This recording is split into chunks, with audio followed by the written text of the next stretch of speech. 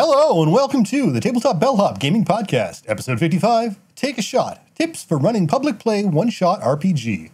From Hamilton, Ontario, I'm Sean, and as always, live from Windsor, Ontario, the Tabletop Bellhop himself, Mo T.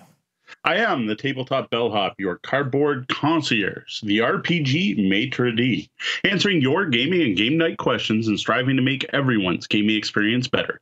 Let me put my years of game playing, event organizing, and game night hosting to use for you.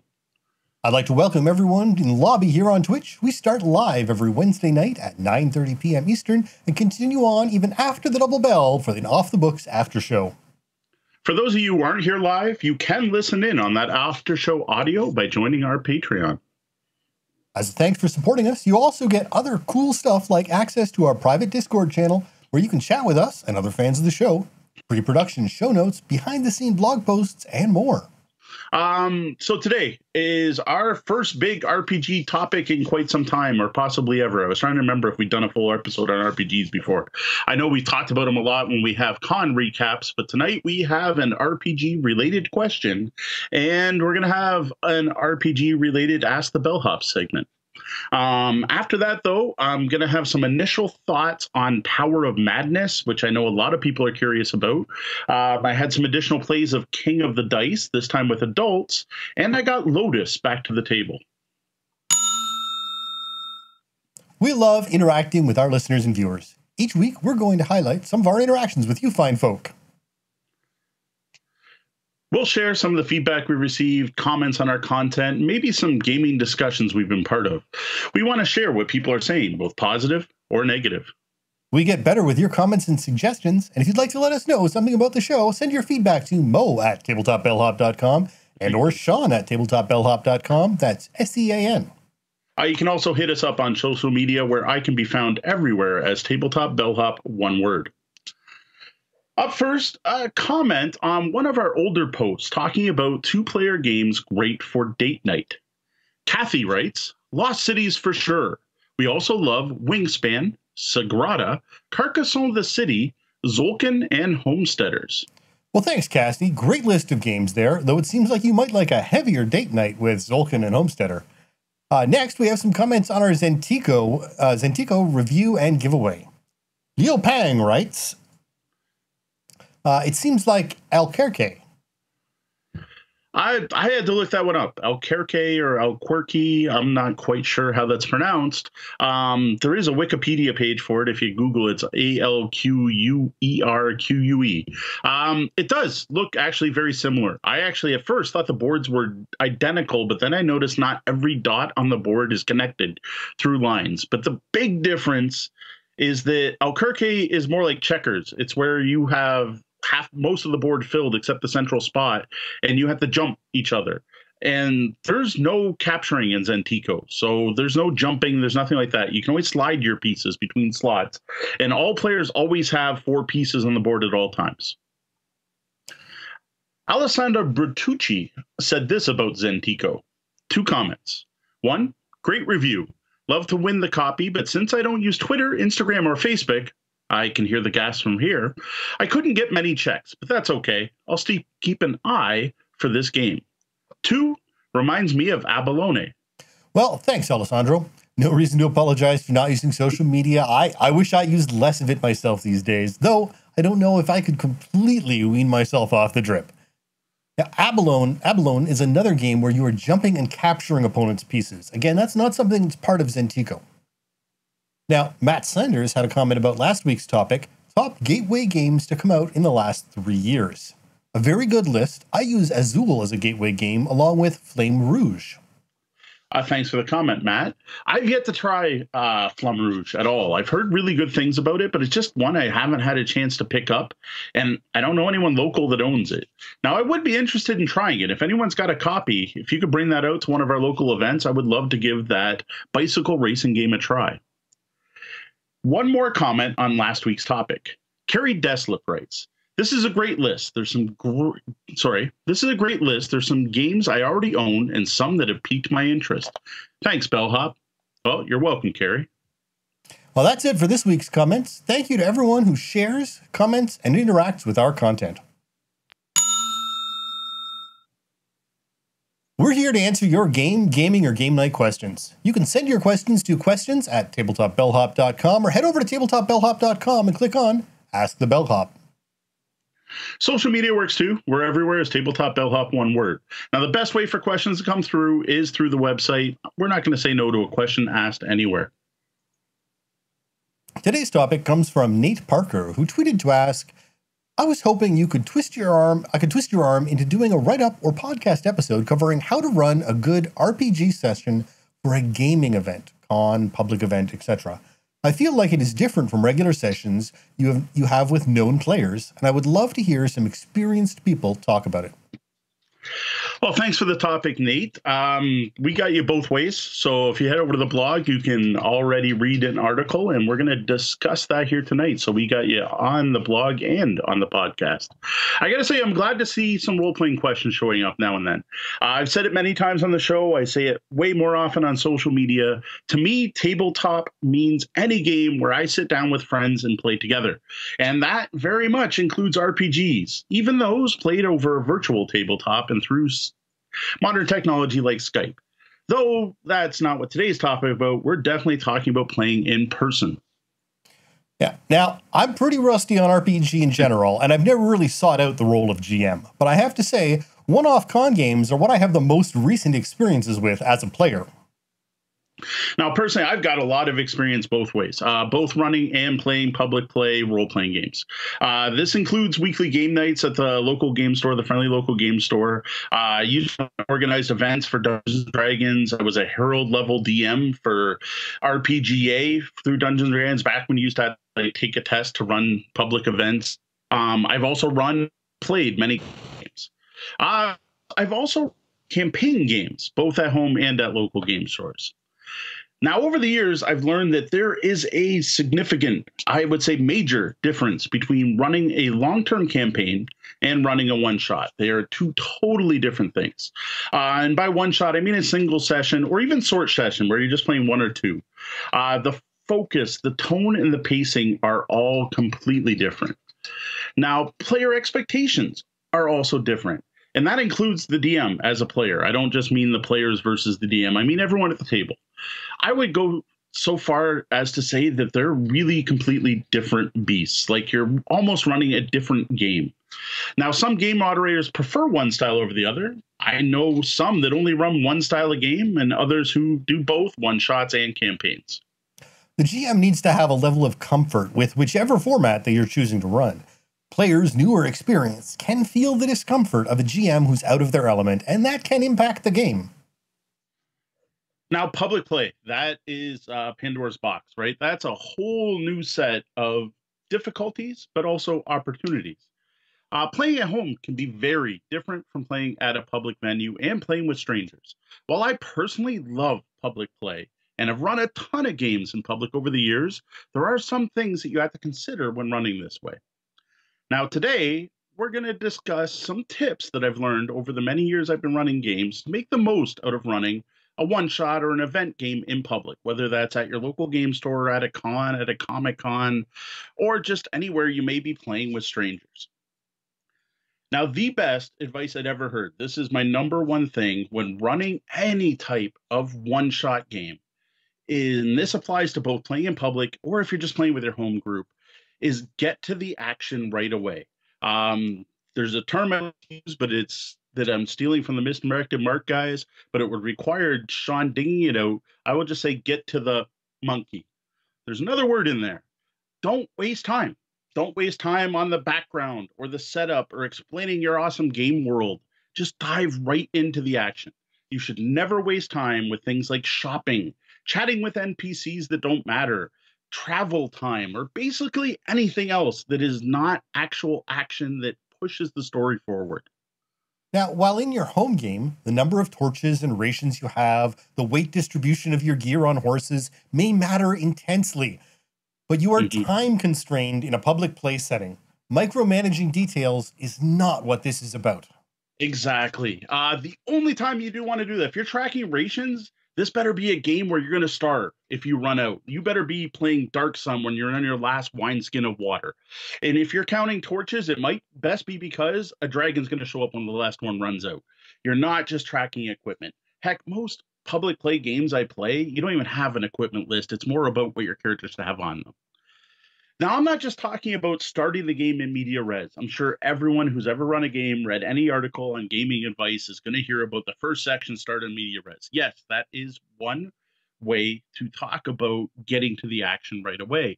But I'm not just talking about that first scene. Yes, start in media res. It's awesome. But this applies to every scene, every action taken. If the action that's about to happen isn't exciting and doesn't add to the story, skip it. If what matters is what's behind the door, start the action with the door opening, not listening at the door and checking for traps. The door opens and you find. If you're running a dungeon, the adventure should start at the opening of the dungeon, at a minimum. If there's actually nothing at the opening of the dungeon until room 3, start the action in room 3. Start the game right then. Later on, if there's a series of empty rooms, do a montage describing the group going through room after room, finding nothing but old bits of rusted metal, dust, and rotted over everything that's not important to the current story. Everything that happens should matter and have an impact on the story and the game. Now, that's not just to suggest that action is the only way to have an impact, of course. There are many ways to affect a character's life and advance a story, and choice of genres certainly impacts that as well. Yeah, now I totally agree. I can't think of a thing to even add to that. But yeah, I'm talking about making it action, but it's not just action, advancing the story. Something has to change in the game world. Something has to be impacted. Now, the second best advice I've ever received about running a one-shot RPG session that's actually, to be honest, possibly just as important as getting to the monkey, but it applies equally to public play and playing at home, is remember, this is something I've only ever heard in the last year from a variety of podcasts. Again, credit to the Misdirected Mark crew and the GEM team for getting this one stuck in my head, is that remember that this game is about the biggest day in the character's life. Because the thing is, with a single session role-playing game, is that they're one and done. You show up, you play, you go home. You only get one chance to wow the players. No one is going to go home excited and talking about the game they had where they explored the dungeon and went through 3 rooms and found 50 gold. The game has to be as exciting and engaging as possible, and that starts with the story and plot. A one-shot needs to be the window into the most important day of your characters' lives. Now, and I think it's important, what Mo said there is characters plural. You need to have the right number of players at the table for your story. Shoehorn in extra ones because they're a friend, and you could be allowing one of the players who paid to be there, perhaps, to not feel as important as they should during an event. Yeah, you always have to share the spotlight. Now, you could always run a one-shot where the players go into the dungeon and steal the shiny MacGuffin. Great. How many one-shot? I've played many con games. They're just that. And you know what? They work. Like, they're a game. They're enjoyable. But how much cooler would it be that you snuck into the dungeon and killed a damn dragon? Or what if you killed Tiamat? Why tell the story about disrupting the orc supply lines when you can tell the story of how a small band of heroes defeats the orc warlord? You don't want to run the Star Wars game where you negotiate with the smugglers to get some new X-Wings. You want to blow up the damn Death Star. You are running a teenage angst-based game, you know what, Monster Hearts or Young Justice style game, it better be homecoming or prom night during that game. You're running a Shadowrun, you better not be just stealing something from Technology. How about instead assassinate the CEO? Like right now, it's time for the Battle of 5 Armies, not meeting the Ents for the first time. Yeah, think about superheroes. They hopefully spend most of their days patrolling and hoping nothing will happen. No one wants to spend money and take the time out of a con only to play a superhero getting the ketchup stains off their cape at the dry cleaner after stopping a runaway hot dog cart. Cute. Very true. Now, another thing with one-shots is the one-shot's one and done. There's no long-term effect. You're not going to ruin your campaign or mess with the world. This is your chance to break the rules. This is where you can toss canon out of the game completely. This is where you can literally destroy a setting. you like not only threaten the norm, but like destroy it, like blow up the Forgotten Realms. It's time for an apocalypse. Have Ragnarok happen. Have the fall of civilization happen. This is time for that once in a lifetime heist, the score to end all scores, the last job before you retire. It's your last day on the force. It's the day you were recruited by the MIB. It's that event that brings you back out of retirement. Remember, it's the most important day in your characters' lives. Not only story rules, but game rules as well. Now, don't throw them out the window, but don't let yourself or your players get bogged down on minute details either. Dice rules don't matter as much as story and engagement for that short block of time you have your players. Yeah, it's got to be the big bang. It's the wow factor. No one's going to be talking about the game where you rolled a bunch of threes and you got stuck in the hallway and the orcs hurt us and then we got ambushed, and like, get things moving, get the plot going, have important things happen, and have the results be something dramatic. Now, my next tip is about getting players invested. Now, you can do this best by tying the characters both to the plot and to each other. Before the first scene, every player at the table should know who their character is, why their character is invested in what's about to happen, and why they are with and care about the other characters at the table. Now, a one shot is not the kind of place to determine your party dynamic.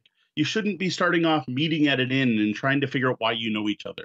That should all be pre established before the game even starts. Now, nudging players towards or away certain character types may also come into play here if you have knowledge of them, the players. While the known introvert, quiet player might truly want to experiment, break out of their doldrums, and be the bold, chatty hero. And that's to be encouraged. That's part of what's great about one-off con play. If they don't want that, make sure that they get a role more suited to how they actually want to play. Don't force unwilling players into roles they may not be comfortable with, because it will affect everyone at the table. So you know it's the most important day in the characters' lives. Make sure that's clear to the players. Now, this can be done with background written on the character sheets. Keep it brief. No making people read for 20 minutes at the start of your game. It could be a pregame discussion, or it could just be the first scene of the game brings out what's happening. The characters should make sense and be tied to the story that's about to evolve. I can't how many times down to a bunch of pre that the use like a random character generator to make, and they have absolutely nothing to do with the plot. Don't do that. Don't put a ranger in the group that's about to spend the entire night in a city. Don't throw in a decker if the heist doesn't require hacking. Skip the bounty hunter unless their target's going to show up during that game. Yeah, your character sheets and intro are where you have a short time to get players hooked and make them buy into your world. Now, one next level trick, this is something I'm seeing more and more of that seems to have been growing with the advent of modern storytelling games, is to source the table. Make characters that would all theoretically be involved in the plot that's about to happen, but then ask the players why they think their characters would actually get involved. So why did you want to steal the original Kyber crystal? What has Tiamat taken from you that you feel she needs to be killed? Why do you need to be rewarded with money so badly? Things like that get the players not only invested in the characters, but also ties them into the story and plot. You want to establish interparty relationships at the start of the game, too. Now, this can be done with questions like, whose life did you save during the last adventure? Having the player pick another player or another character at the table. Or what item did Sean find that you're jealous of? Or who does the boss pay attention to you over you? And do you care? While this was something that existed loosely back in the day, with a lot of modern storytelling games, this is a much more vital aspect. Relationships can drive the story and the action even, which is both a boon and can be a bane of the modern DM if they aren't prepared for that interaction and development. Not only the modern DM, but the modern player. Some players are not comfortable with this. So that is another secret. When you do source the table, make sure you have answers yourself. So if the person doesn't know, you can kind of lead them on, right? Like if you say, whose live do you say during the last time? And they're like, oh, I don't know. And they, well, what do you think if it's Sean? And this is why. Be ready to fill that in, because especially some more traditional players aren't going to be used to this type of shared adventure building or shared world building. Now, just yesterday, tuned into the Mid Mark podcast. I don't even really a direct inspiration, but they did a fantastic show on these kinds of specific questions, what they call leading questions. This is going to be episode 370. If you want to check that out, I think by the time our show drops on Tuesday, that should be live. Now, during the last bit, I talked about doing things before the game starts. Now, people often call this, when they're talking about campaign games or home games, session zero. And people think of session zero as a standalone night. Like, let's all get together and do session zero. The next week we'll start the game. But session zero doesn't have to be a standalone game session. It's something you should be doing before any game, even a one-shot. These pre-game conversations are especially vital with public play events, and I hope this will make it clear why. Because these are some things you should do before any role-playing game starts, whether this is a campaign or a single session. You want to start off as the game moderator and explain what the game is about and make sure everyone at the table has bought into that. Now, I'm not saying give away your plot and say, here's going to be our whole adventure. I'm just talking about a high-level overview that says, hey, we're here, we're playing Shadowrun, we're going to be doing a heist, we're going against Az technology, and there's going to be some betrayal in the third scene. Is everyone cool with that? Something like that, right? Now, for a con game, there should have been some kind of con event write-up, right? Like, you're going to have some kind of book that says, hey, show up and play Shadowrun. You're going to see this. For a public play event, there's usually something posted somewhere, right? A Facebook group saying the different games. But sometimes it's really hard to get information across, and someone might show up to your game with a completely different expectation and show up and go, oh, wait, we're doing a heist. Well, I actually thought we were going to be shooting a bunch of gangers. Maybe this game's not right for you. Yeah. It might even be safest to assume that the people will not grasp your concept before they sit down. Yeah. While Cheap Ducks in the MCU, a superhero game about fast-talking cigars and extremity webbing, might make sense to you, others might not be as familiar with Howard the Duck and be expecting to play Iron Man instead of anthropomorphic ducks. Wow, really? Sean, if you run a con game, I think that's going to have to be it. I was inspired by Dawn. Do you remember the Cheap Ducks? Oh, yeah, I remember. Why do they want cheap ducks? Yeah, the Cheap Ducks reference I got. Yep. The extremity webbing got me a little thrown off there. Okay, then. So one method of doing this pre-game conversation, this is something pretty modern, something pretty cool, and it's called CATS, C-A-T-S. This was created by Patrick O'Leary. There'll be a link to him in the show notes and his blog post. And he just suggests you discuss 4 things before any game session. And you want to get players to buy in on this. Now, the first one you're going to talk about is concept. That's basically what I already mentioned. You're going to pitch your game. What's it about? Your 3-minute pitch, hopefully shorter actually at a con game. You want to do this as quick as possible. What's the pitch? Like, are you blowing up the Death Star? Are you going on a raid? Are you trying to steal the largest block of ice you've ever seen in your entire life in a game all about water shortages? You're going to try to pitch that. What's it about? Next, you're going to talk about the aim. What are the players trying to accomplish? Now, this, for most RPGs, is pretty clear, but is there a win condition? Sometimes there are. Sometimes there's a win, sometimes there's a loss. But the other thing I mention here is if you're trying to tell a specific type of story, like, hey, this is going to be a heist game. Oh, hey, we're trying to do a buddy cop story. Or, hey, we're trying to do a run and gun. We're just going to go and slaughter as many orcs as we can. Which kind of sets us to our next one, which is tone. Have a quick conversation about this. Is this a serious game? Is it a comedy? Are you going to go gonzo? If it's a serious game, everyone should know that before the game starts. If you're trying to run a horror game, even in Paranoia, you want to let everyone know that, hey, we're playing Paranoia, but we're going to treat it as something creepy. And it's going to be horrific what the computer does to us. Like, we're thinking 1984 meets Paranoia here, not a gonzo game. And again, you want to get consent here. You want everyone to buy in. Next is subject matter. Here's where you're going to explain what ideas may be explored during the gameplay. I mentioned this when I did the quick little Shadowrun blurb there that, hey, in the third act, there's going to be some betrayal.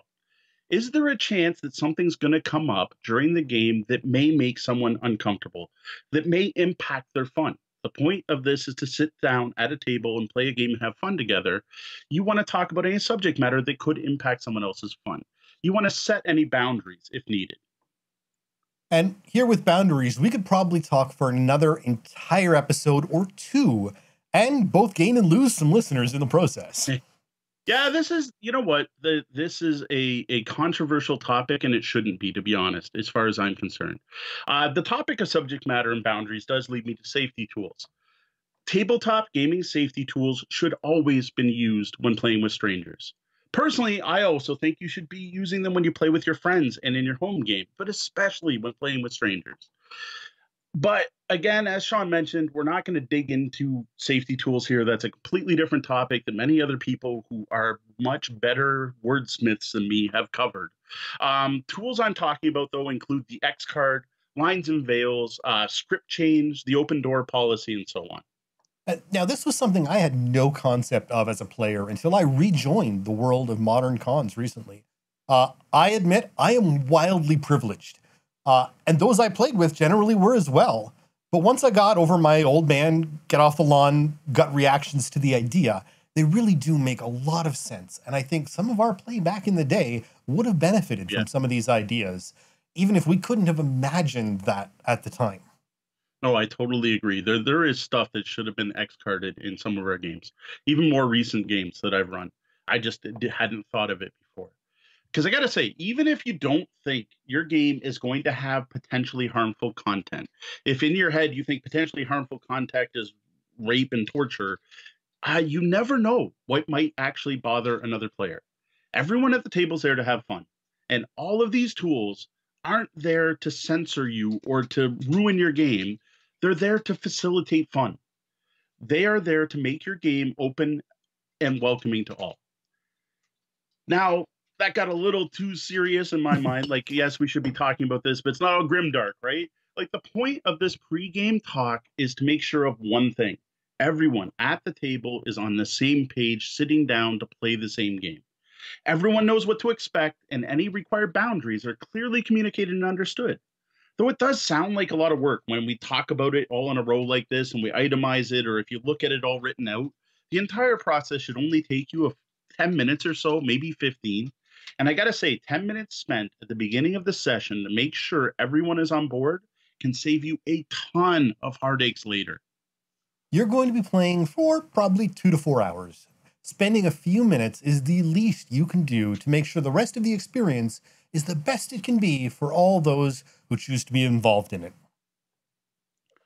Now, my final tip for tonight is that for public play one-shots, you should have characters that are, if not completely ready to play, nearly ready to play. And I personally prefer nearly ready to play. Now, we all know most people who play role-playing games love character generation. They love rolling up their characters or spending their points or whatever that is. And almost everyone I've met who plays RPGs has an aversion to pre-generated characters. But it's just not realistic to make fully fledged characters for an entire group of people during a one-shot. And it's not just a time issue either, right? Like, look at my suggestions above. Most of them that we already talked about, most of them aren't going to work if you don't have a pre-established group of characters with pre-established ties to the plot and pre-established relationships. Yeah. Now, I'll admit that this is less true for many modern storytelling games than it is for more classical game systems.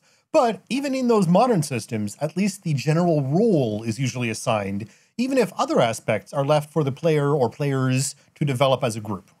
Right. It's true. There are some exceptions. I'll mention them in a little bit, especially Powered by the Apocalypse games. There are some games where you're going to make characters. But the thing is, you're trying to make it the most important day of a character's life, right? How do you do that if you don't know who the characters are before the game starts? Like, there's some really fine improv DMs out there. I don't even know if any of them could take 6 characters, making completely random characters that you have no idea what you're going to get when you first started. It's going to be really difficult, too, doing the cats thing and discussing the aim of your game if you don't know who the participants are. It's going to be way easier to tie the characters to the plot if you're creating those characters at the same time you're creating the plot before the game starts. Yeah. Now, the less experienced GM will want to generally lean towards more complete characters for players. And then, as you grow more comfortable with your improvisational skills, you can dial it back some and allow players more freedom at the start, keeping in mind time requirements. Now, getting back to those more modern systems, there are some out there that highly encourage creating characters at the table from one-shots. And I got to say, I'm not a huge fan of this in part. I don't mind creating part of a character at the table. Actually, I like that. I encourage that. Please leave some blanks on my character sheet for me to fill out, or give me a few options to pick from to make the character my own. Like, seriously, at a minimum nowadays, let me choose my name, gender, and pronouns, at least, if nothing else. Just don't sit your players down to a blank piece of paper and have them fill it out top to bottom. Yeah, as I mentioned before, roles here are important. The group dynamic should be pre-established so that you don't end up trying to defeat an alien menace with 5 healers or face off against a plot of foreign intrigue with nothing but a group of tanks. Yeah. Again, you want the characters to tie to the plot. How are the foreign intrigue characters going to have the day of their lives fighting tanks? It just doesn't work.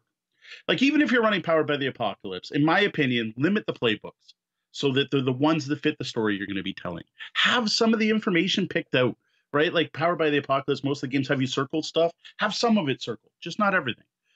Start selecting moves, right? Like, if you've got a bunch of starting moves to pick from, give the players 2 or 3 options, but pick the rest of them. If you're running a fate game, determine most, if not all, of the character's aspects. Like, I'd probably leave the high concept open, or if you have a really thematic game, that's the one I would fill out and leave the rest open. Just make sure that the ones you put in tied to the game at hand. And also, just a little extra tip, make sure you have extra characters. One reason I do this is just in case I end up with extra players. Now, this is not something I expected when I first started running games in public play, but I would be running Dungeons & Dragons at Hugon and Munin, long gone game store.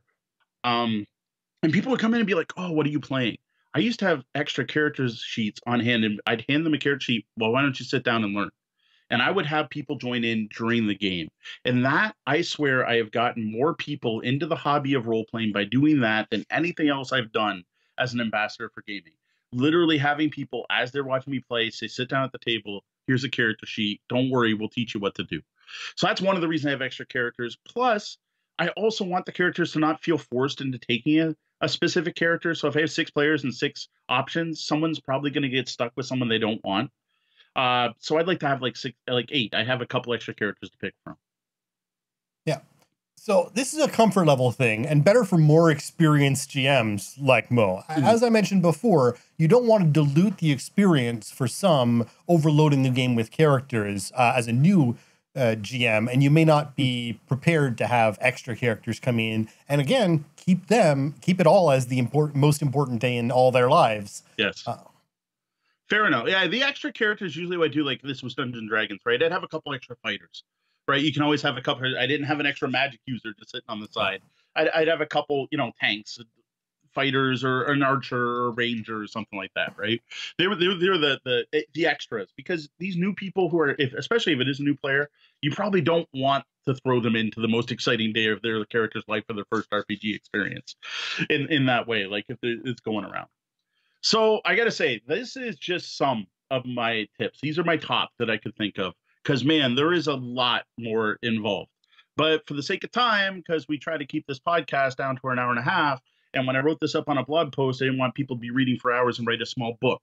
I just realized that we have not gotten into everything, or even close to everything for running a con game or a one-shot. Because, like, we didn't even talk about pacing, game length, making sure your game will fit in the time. We didn't talk about beat structure or dealing with things just being in public, like not enough lighting or being in a loud room. Now, I got to say, if those are topics you are interested in hearing Sean and I talk about, let us know. Maybe we'll return to this in a later episode. All right, so back in the lobby now. We're going to look at your thoughts on running a public RPG event. And the lobby has had quite a lot to say in here. I'd like to thank Brian for joining us again for a change. Hardly ever see you around. It's always fantastic when you do. Again, people are saying things like Brian mentions. Your pre-gen character has to be mechanically nearly ready to play, but then left more of the narrative characteristics of the characters to the first phase of play. Major Kayla has a... Oh, no, sorry, go ahead. One of the ones I really like, I've seen a lot of in the modern games, is the relationship web set up between the other characters. We kind of alluded to that. I really like hey, your character's mechanically done. And you're going to name your character. You're going to determine how they look. and you're going to have a little bit of background. You're going to each say that out loud, right? Like what your thing is. And then you're going to pick someone you hate. You're going to pick someone you like, whatever that mechanic is, right? So from Hydro Hackers, you pick someone you're tight with. You have a bunch of people you're cool with, and then there's someone you're putting up with. And just doing that little tie-in really ties things together. Now, Major Kayla had a fantastic little story here. They played a game where no one had a magical weapon, and the villain could only be damaged with a magical weapon. Yeah, see, how is that exciting? Like, how is that the memorable story? Now, to be fair, it is a memorable story because one of the players had a spell book they found and began beating the villain about the head with the magic spell book. So, you know what? Again, depending on the players and the GM, things like that can evolve. Yeah. But it's really better if you can try and plan things just a little bit better and give them a little more chance so they don't have to dig in. No, fair enough. Like I played enough con games that were the 3-room dungeon, the 3 fights with 2 RPG role-playing scenes in between. Like I've done them all. And they're enjoyable enough. Like I've had a couple bad experiences, but those aren't the ones where I come back to Windsor and I'm telling people like, oh my God, you should have played, Hydro Hackers. We stole an airship and we did this thing. Like I alluded to the Hydro Hackers game, right? So Phil Vecchione was from the Misdirected Mark group, had a game where it's a heist game. So in his game, water shortages is a big thing. You can listen to Phil on an interview on the Tabletop Bellhop Gaming podcast. I'm sure Sean or someone can probably pull out the episode number talking about his game. But in it, water is super scarce, right? It's all controlled by the big corporation, and stealing water is a big deal. And pure water only comes from the mines of Europa, so it gets like literally float in from space. And in this game, at first, he was going to have you like steal a liter of water, right? And then he's like, wait, this is a one shot. This should be the heist, the big heist, the biggest heist these people ever seen. This should be so then it became a like block of ice that you stole, which is just like billions of dollars worth of water, right? And it just and when we started the adventure, right, we're playing it, we're like, well, a block, like how big? Like 6 feet by 4 feet. I'm like, seriously, that much water? It is such an important part of it, right? And the other lesson you learned is if you're a DM and you put an airship in your game, someone will want to hijack the airship. And who do we have here? Boo RPG is mentioning he got put into a Starfinder game as a pilot, and the only book of the adventure that he got to play on was on a jungle planet the entire time. Like I said, the bounty hunter, right? Like you put out the bounty hunter in Star Wars. If you have a bounty hunter, you're playing a Star Wars game and it's a one shot, the bounty better show up, right? Or if you're the smuggler and you have a debt, the debt better get called in, right? Like that kind of background stuff shouldn't be background stuff during a one shot. And Phil was on our H2O with Phil Vecchione special episode. It wasn't actually in one of our numbered episodes. Oh, it wasn't a numbered episode. No, so you can still find that in our backlog. There's a link on the website. If you it was between episode 13 and 14. So episode 13.5, I guess, or in the stream of things. So to quote Boudet RPG, old advice from English professors: the story you're telling isn't the most interesting time in your characters' lives. You should be telling that story, which is exactly our point. Yep, absolutely. And she Games is pointing out it's an airship. How can you not? Right now, we get a whole bunch of people agreeing with us. Basically, are there any new tips we missed? I know Major Kayla is mentioning that when she gets a new pre-gen, she always looks at the personalities and quirks before even bothering looking at the stats. Yeah. I gotta admit, like I played D&D at a con game, but I still wouldn't say I played D&D 5th edition because I played a con game and it was a great game. I had a great time, but I don't know if I mechanically played D&D at all. Yep. And Boudet RPG is just sort of pointing out the benefits of some of the safety tools we mentioned. They had 2 arachnophobes line out spiders, which he had planned on dumping spiders on the adventurers during the event. And, that's just one of those little things that, you wouldn't think spiders, but, a lot of people may not be that sort of level of arachnophobe. And these people spoke up and gave him a chance. Yeah. And one of the examples I had heard is player shows up to a game. no one knows this happened. They start playing, and the character's father gets threatened, and the player breaks down. Well, it ended up 2 days before the person's father died. You don't show up to the table and say, "Hey, my dad died." Don't talk about dads, right? Like, it's one of Yeah. those things. If you do a session 0 and you sit down ahead of time, but that's an example of something that got X carded because the player wasn't thinking someone's going to threaten my character's dad. Like, they were there to forget about what had just happened in their life, and then all of a sudden something came up, and that's where a tool like the X card is extremely valuable. And it's not censoring, right? It's true. Like I said, people more eloquent than I have said better things about it. I am not the best wordsmith at times, but I think they are valuable to use. And like I said, especially in public play, when you don't know who you're playing with, you don't know what might upset them. And again, it's difficult for us as well because we went through so much of our role playing life and development without those concepts. Yeah. And so the people who have grown up with those ideas and those needs and those wants on the table, who weren't, big white guys who, didn't necessarily have as many concerns or didn't care about the concerns because we were being our, repressed white maleness, and so there's a very different feeling for certain people and certain groups of people and people who've grown up with those tools. Yes. And those are people I want to game with. And that's Absolutely. The point, is now we want to open the table to everyone. All right. Yeah, no, absolutely. Bude RPG mentions it's valuable for as many people as possible to extol the virtues of safety mechanics because so many people in the hobby handwave them out of privilege, and that's very, very true. I kind of dismissed them early on, and I have grown past that to really see the benefit for a lot of people, even if it's not something I may necessarily feel the need to use. I feel the need to put them out there for those people who do need them. Mm-hmm. That, and you never know when you're going to need them. Absolutely. You really don't. And the other thing, too, is the X card's not always about correcting tone. Sometimes you are playing a horror game and someone makes a bad McDonald's joke in the middle of your horror game right when someone's about to be stabbed. And it's like, dude, like, that total, like, you just killed the whole scene, right? Like, It's not just about safety. It's also about tone policing, right? Or tone policing is probably the wrong word. Watching tone. Again, my words. All right. I need to write this stuff ahead of time, and then I can talk about it a little better. All right. Well, that's it for this week's Ask the Bellhop. If you'd like to read more gaming and game night topics like this, be sure to check out the blog at tabletopbellhop.com and click on Gaming Advice. If you got a question for us, head over to the website, click on Ask the Bellhop, email us at questions@tabletopbellhop.com. If you want more RPG topics, that's how to get us to keep talking role-playing games as well as board games. Said it's all about the tabletop. Yes, thank you, Bude RPG, managing tone management.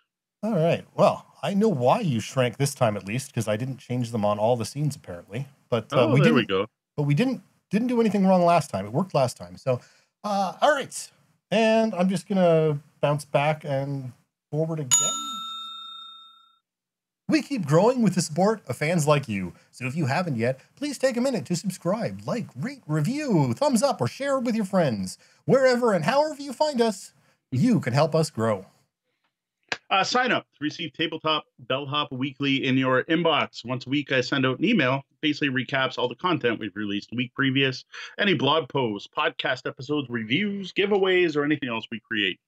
You can sign up at newsletters.tabletopbellhop.com or go over to the tabletopbellhop.com webpage and you'll find a spot to subscribe in the sidebar. All right, this Saturday, August 24th, is our first stop on the road to Extra Life. All right, join us in person at the CG Realm at 1311 Tecumseh Road East, where we'll be gaming from 10 a.m. till 10 p.m. Or catch us online right here on Twitch, where we'll be streaming the entire event. For those of you listening to the podcast, that's at twitch.tv/tabletopbellhop. Actually, those of you listening to the podcast, you missed it. But next time you'll catch us. And next time we stream. Which, speaking of which, the next stop on Extra Life is going to be a Level Up event. This is a style event we've done in Windsor before. This is going to be a role-playing event It's going to hit on September 21st. Expect to hear more about that charity RPG event in the coming weeks. So have you checked out my Zentico review yet? No? Well, did you know that it includes a giveaway? Like, seriously, we're giving away one copy of the abstract strategy game Zentico. Now, this is a game I think is awesome for playing outdoors. Now, my copy is literally sitting out in the back of my van, and we break it out, like, on the weekends and stuff, right? We had it out in Leamington on the weekend. We were at a splash pad. We've had them out at the playground out by the Lighthouse Park after playing some ping pong. Deanna and I played. And we even had it down at Sandpoint Beach. Now, Zentico has agreed to give away one copy of their game to one lucky winner anywhere in the world. All you have to do is find the review at tabletopbellhop.com, find the link at the bottom of the review to enter. You can get entries for basically following our content on a variety of platforms, as well as checking out some of Zentico's social media. All you podcast listeners can actually get 5 bonus entries. All you got to do is enter the code ROLLEDUP, ROLLEDUP, into the Rafflecopter widget. All right. And for those of you here live in our chat room on Twitch, oh, we lost it. we don't have the code. We will be putting another 5 entry code into the chat room once we discover what that is. But stand by in the chat room. Now, the contest closes at midnight on September 5th, 2 weeks from the day we are recording this. Good luck.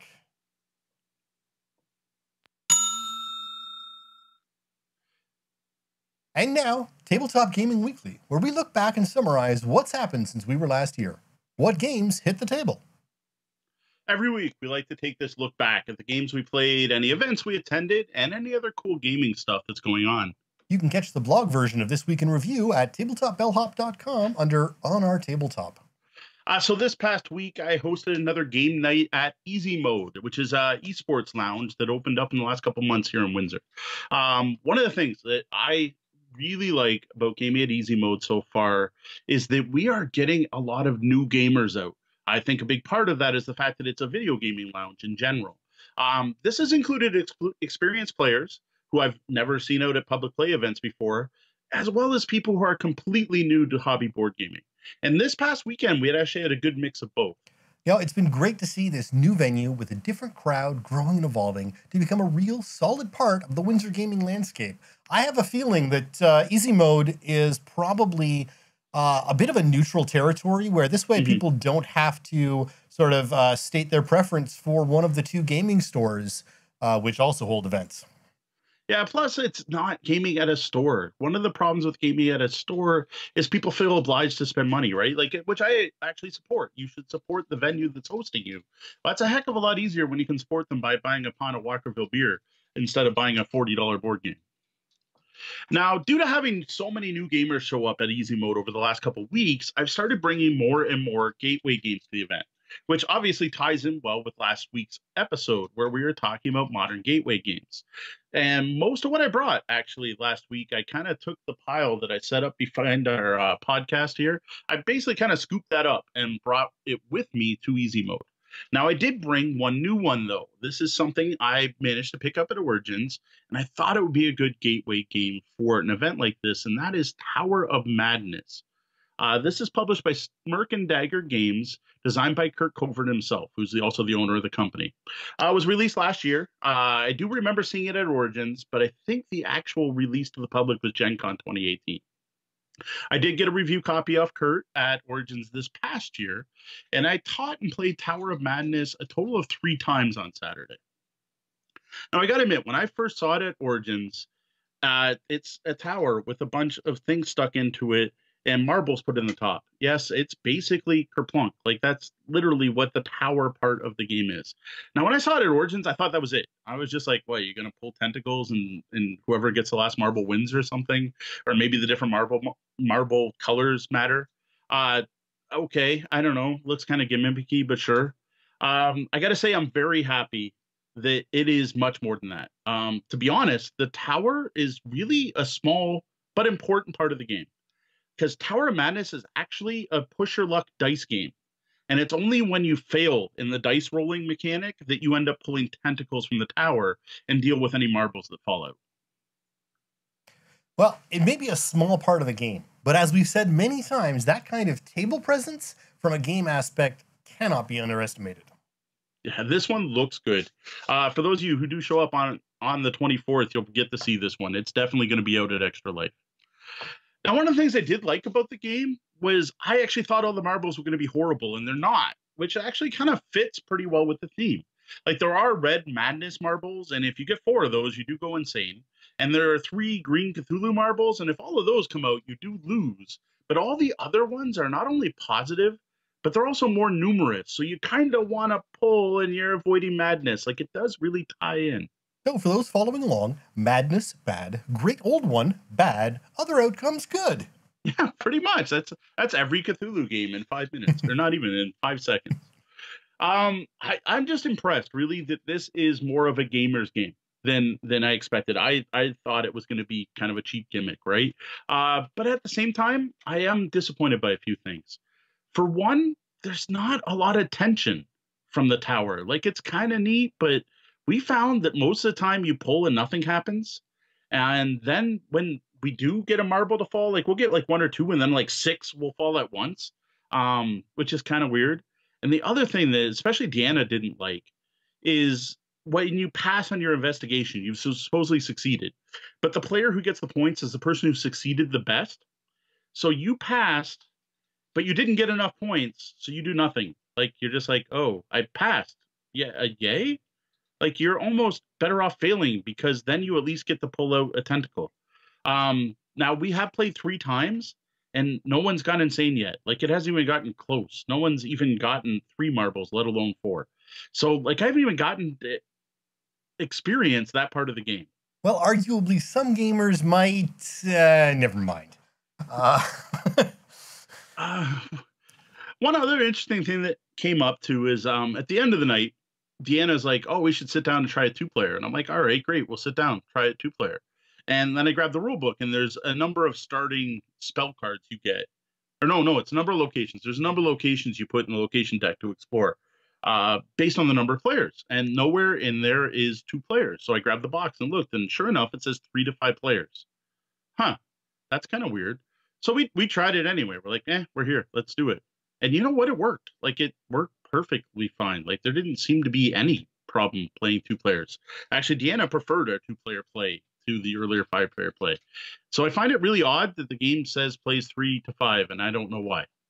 Well, I wouldn't have pegged this as a game for Deanna in the first place, so perhaps minimizing it down might just have been what the doctor ordered. Maybe that's it. Now, as for other people's thoughts, because I did play with a couple different groups at the event, the first game we played with all 5 players, literally everyone was like, it's okay. One of the players specifically thought that this seems like a good game that didn't have enough play testing. One of the complaints that came up too was not enough components to track everything, because sometimes you'd be doing the die rolls and it'd be like the first person to roll 5 of something, but there was no way to track 5 because you passed the dice. So that was a little weird. It went okay. Now, later in the night, I taught a second group, and it was a complete opposite. Like, the couple of the players playing this absolutely loved the game. One of them even had their phone out trying to see if they could buy a copy by the end of the night. So, okay, 2 totally different views on it. And well, the third play was the one with Deanna and I, and actually that was quite fun. Right now, though, I gotta say, don't rush out to buy this. But I'm not going to talk anyone out of it. If you think it sounds cool, go for it. But like right now, I think this is a try before you buy.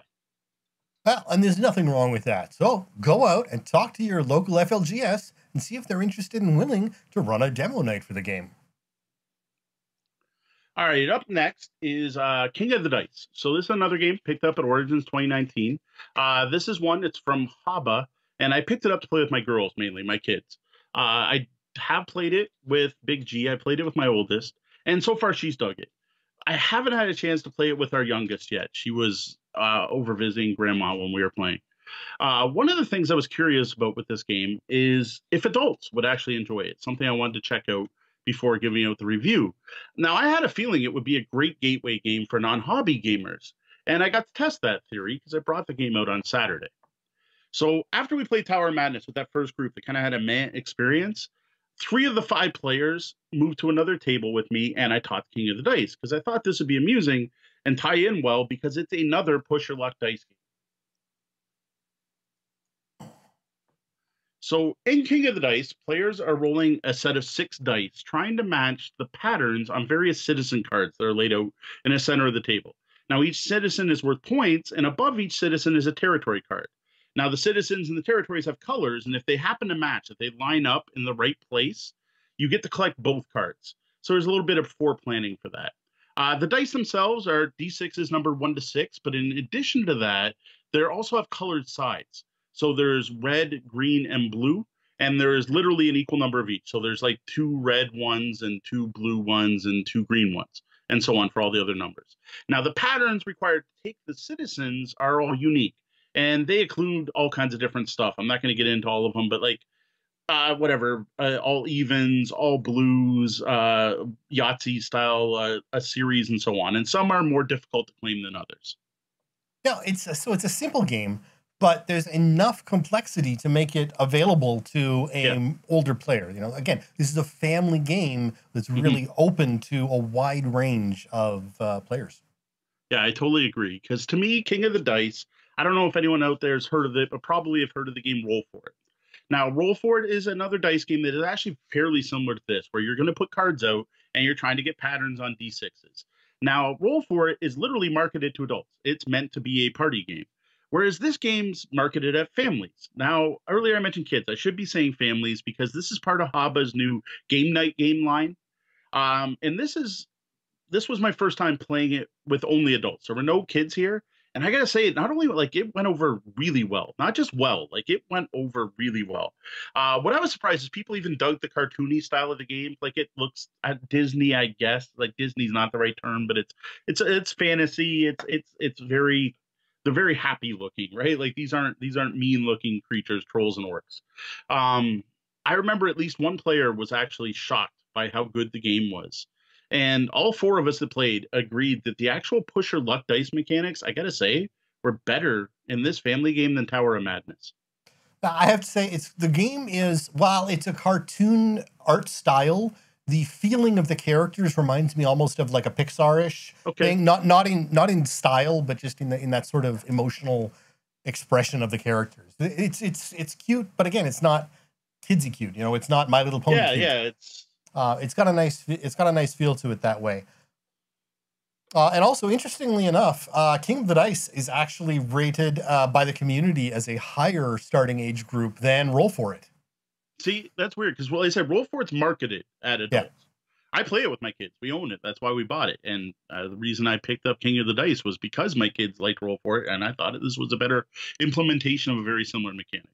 Now, I only played King of the Dice once, but I left the game set up. Now, that's a tip, right? If you're running public events, leave games set up. So when people walk in, they're like, oh, what's this? And then you can walk over and go, oh, you want to learn it?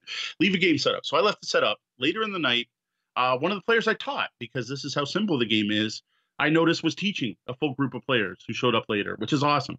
And then I checked in with them. I'm like, hey, how'd it go? And everyone's like, oh, this is a really good game. I really like this game. And again, adults.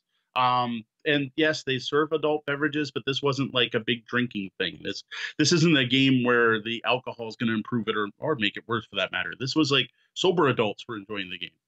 I got to say, I think if things had happened in other orders, this podcast had come before last week's podcast, King of the Dice totally would have been on my list of modern gateway games. You know, it's interesting. In some ways, one of the ways I feel like I might describe, now again, I haven't played this one yet, but Yahtzee meets Card Kingdoms of Valeria is sort of the feel I get I guess. Seeing it. That's all. There's some good push or luck. There's some strategy to it. It's not just random. Now, I do have to admit, when I don't know if people remember it, but I have talked about this game before we played with Deanna, and Deanna was not a fan. She wants more control over her own destiny. She felt the game was too random. But it's a dice game, and it's a Yahtzee-based dice game. Like, it's a dice game with 3 rerolls. I just have a feeling she hates Roll For It. So I think that she might have thought it was slightly better.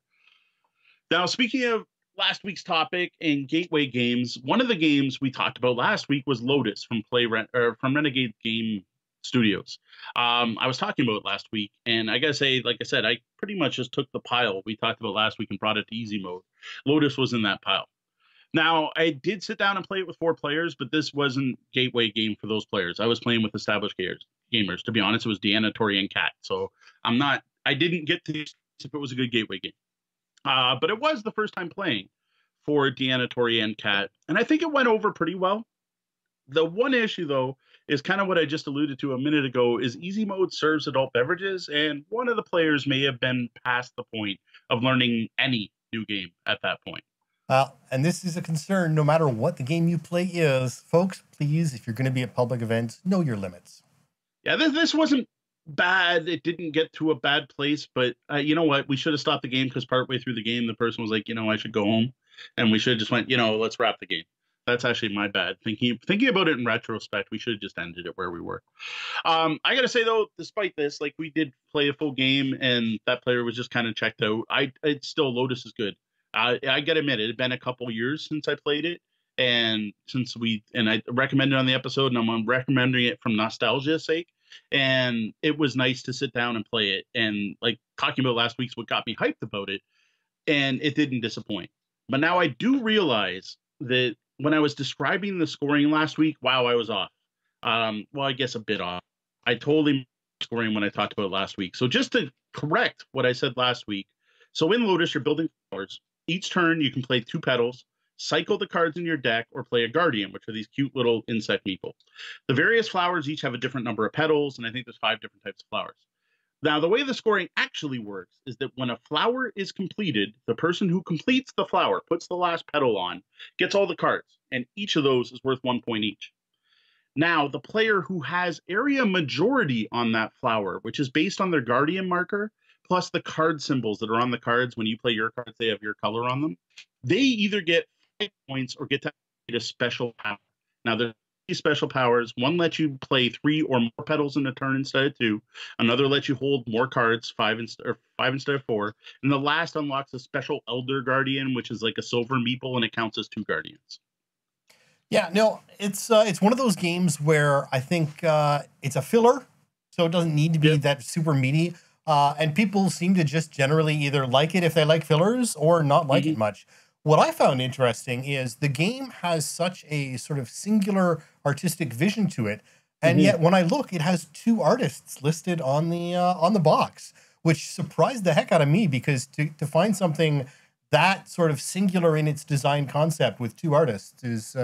I'm gonna guess one artist designed the back of the cards and the symbols, like the iconography on the cards, and the other did the petals. Okay. That's a pure guess, but there are 2 distinct things going on, right? You've got the mechanics on the cards and then the art on the cards. Right. No, it makes sense. Now, except for the fact that we had one player who had a bit of difficulty grasping the nuances of the game, our single play went well. I'm going to keep this one in rotation for a while. Deanna is even saying in the chat right now, we should remember to bring this to the Extra Life event on Saturday, and I think it's great. I think this is the perfect weight and style of game for easy mode and for getting non-gamers to play or new gamers to play. It's got that thinky filler level. Like, there's enough there that there's some meat, and it's quick to teach and light, and plus everyone gets the concept, right? You're building flowers. It's not a hard to approach theme. Yeah, no, I think the scoring is really the only thing that gets a little wonky on it. But the gameplay itself, up until that scoring point, is pretty straightforward. So that was all I played on Saturday. But man, I wouldn't say it was packed, but it was our busiest night at easy mode yet. And there were a ton of other games that got played. And I wasn't sure if I wanted to talk about them or not, but I did teach a bunch of games. Like, one that I didn't play in was a 4-player game of Terraforming Mars, which was kind of funny. So these 4 new people I've never seen before show up. They walk over. I talked about this before, where you have a central table where all the games are available for people to play, and they're looking at them. And I was currently playing King of the Dice, and I'm like, hey, you guys gotta excuse me. I gotta go check in with these guys. I gotta play host. That was another one of our tips: is make sure you have a host at these events, and don't expect to play games. And if you do, tell the people you're playing with you may need to take care of hosting. So I go over and I'm like, hey, are these any games you guys want to play? And they're like, oh, Terraforming Mars. And I was just like, just for a second, like, I probably turned white, right? I'm like, brand new gamers want to play Terraforming Mars. Okay. I'm like, you people, do you realize, I don't remember what I actually said in person, trying not to use guys, you folk, Do you people realize that you picked the most complicated game on that table? Not that Terraforming Mars is hugely complicated, but for what I brought to easy mode, it was by far the most complicated game. You're like, oh, we know. And I'm like, oh, so you're familiar with Terraforming Mars? Like, oh yeah, we watch it played videos. We've read the rule book. We just don't own it. We just want to check it out. I'm like, oh, okay, this I'm okay with. So I sat them down. I helped them set up the game, and I taught them how to play, and it actually went really well. It threw me off. Other games I saw played, Modern Art by Rainier Nizia, which is a game I've never played. It's one he's famous for, so that looked really good. Roger is a gentleman who just started coming out to events at CG Realm recently, and he's a local game designer. He's got a slew of games he's designed himself, and I saw him showing off a couple of his games. At the time, I was playing Tower of Madness, so I didn't get to try them. So that was cool to see. There was a group playing Elder Sign, which is Yahtzee Cthulhu, which I thought was really funny after Tower of Madness, but that's a cooperative game. I brought Sagrada and Go Cuckoo, and both of them got played at some point. I didn't teach them. People who I'd teach previously taught them, which I think Sean Hamilton might have taught both of them. No, Deanna taught Go Cuckoo. So there you go. Deanna taught a dexterity game. So again, it's Go Cuckoo, everyone. I don't get it. Everyone loves that game. Deanna tried out a game called Siberia that I got to say looks really good. She strongly recommended that as a really involved game that played in a very short amount of time. So like there were a lot. It felt like a heavy Euro in a short space. So that sounds cool. Seems to be out of print though. So I don't know if we'll be able to find a copy of that. I even brought Zantico, right? Because I figure, hey, I'll show off the game and be like, hey, if you want to get a copy, you can go and enter the giveaway. And that got played by a group of 3 players. And I got to say, they seemed to like it. Roger in particular, the game designer guy, was really fascinated by the 3-player game. Well, and 3 seems to be the sweet spot on that one. Yeah. I think we've kind of determined that's where it sits best. Yeah, I definitely agree. I'd almost say don't play it too. But overall, it's great. Great event. We continue to get more people out each month. And I got to say, I love seeing the new faces. That, to me, that's kind of what drives me. That's what kept me running things like the Windsor Gaming Resource and running events like this, is seeing new people out every week. All right. Well, how about a look ahead? What have you got planned for the coming week? We're talking maybe a couple days from now, some 3-player Sorcerer streamed instead of Gloomhaven. Of course, the Extra Life warm-up events on the 24th. So there's going to be all kinds of gaming. For those of you listening on Tuesday, it's already happened. But then it's literally 3 weeks until our next public play event, which just seems like a long time. But it's one of those, there's a 5th Saturday this month, like a 5th weekend. And then another local game store has an event the first Saturday of the month, and that's not one I attend. So I'm going to have a couple weekends free. So I think what I'm going to try to do is get some more of the games I brought home from Origins played. So expect to see some more unboxing videos. Well, you won't see them on YouTube, but watch our Twitch channel. Watch your notifications, because I got to get some more unboxings done.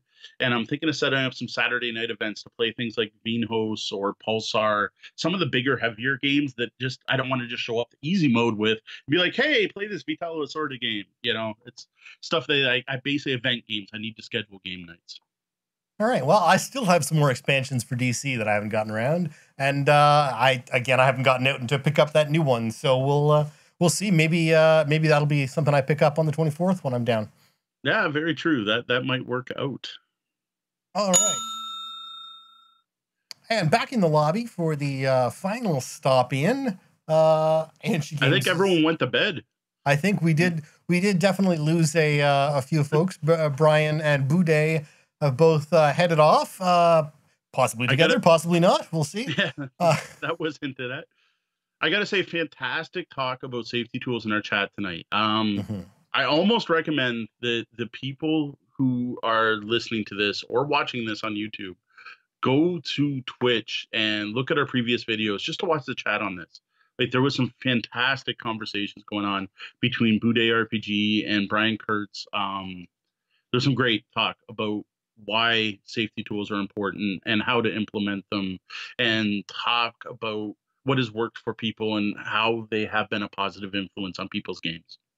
Absolutely. I think it's an important topic. It's not one we really wanted to delve too deeply into today, but the chat room had a really good run at it. Yeah, it was really good. Jeff is asking about the video on demand on YouTube. Yes, the unboxing, I record them on Twitch. So what I do is I sit down and I do them on Twitch, because why not, right? I'm recording them anyway. When I'm recording them, I don't interact with anyone on the chat. I just open the box and you get to hear my thoughts live. And that's what I want, is I want that I want you to see me discover the sticky dice in Tower of Madness. Like that's the moment I want and watch that unboxing video for Tower of Madness. You'll know what I'm talking about. I want people to see that initial impression, right? That shock or that, oh my God, look at this, or the, ooh, what the heck is that, right? All of that. So I do it a lot. And then at the end of the actual unboxing, I'll ding the bell like normal, and then I'll interact with the chat and I'll answer any questions people have. So I've had people say like, oh, show me this card, or show me the art on this, or how big's the board, or are those made of wood or plastic, or so on. So then I can actually answer your questions about the product I'm unboxing. And then I send that to Sean, and then Sean edits it down to YouTube with the just bell to bell and none of the other extra stuff in it. Yeah. But yeah, they're all up there on YouTube. We just released Tower of Madness on Monday, appropriately. We're trying to tie them out. Oh, there's Deanna's linking to it. Yeah, if we should almost like timestamp the sticky dice. Yeah. I was pretty creeped out by that. I don't know how I kept streaming because it just kept creeping me out. It's no, an it's amusing. disturbing. Okay, I'll save that for the after show. Okay, you get to hear something disturbing about Tower of Madness in the after show. I'll save something positive too. Okay, I was going to save this for the next week. So Kurt, the designer of the game, contacted me and have some fixes for the problems I found in the game. So big thumbs up for Kurt for actually reading my review. Like you can tell, he read it, and for critiquing how we played and giving us suggestions on how to improve the game. But I don't want to talk about that till we tried it. So that's why I was thinking I'd save it for next week. All right, we'll get to that another time then. And now, a quick shout out and a thank you to some of our Patreon backers. Their support helps make this show possible. Brian Linscott Jr., thank you. Brian Kurtz, yeah, thanks for sticking with us, or you're missing this call out, Brian. he stuck with us, but not quite long enough. Yuho Rutila, thank you. Yuho Rutila, thank you. Sean's getting color. I am. I got distracted by the Shrinky video. Oh, stupid. Yeah. I don't know. I don't know. No, I think we're going to, I think next week we may have actually fixed it. This week it was because of the scene change issue. Yeah, I thought so. It's because of your scene changes. Yep. All right. Yuho got 2 shout outs. You're the extra special Patreon. I think we answered a question last week was from Yuho or 2 weeks ago. So anyway, Duran Barnett, thank you. Evil John Carney, thanks. Am I doing this or you? That's you. Well, that was the double bell. That means my shift is coming to an end and we're going to have to lock the front doors. Though the doors to the lobby are closed, you can always find us across the web and social media as Tabletop Bellhop, one word. You can also find us on Board Game Geek as guild number 3347. Drop by our website at tabletopbellhop.com for more gaming content.